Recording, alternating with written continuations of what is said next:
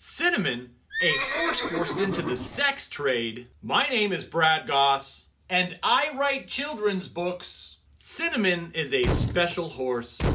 He's always happy to run, of course. Cinnamon wins all the races. He puts smiles on people's faces. Cinnamon has a good career.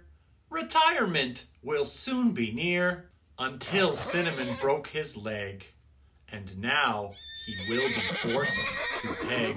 Lady horses all day long, Cinnamon will be used for his dong. As he gets ready for his daily jerk, he realizes that this is sex work. Once he was the star of the show, Cinnamon has become a hoe. You can get Cinnamon and all of my children's books on Amazon.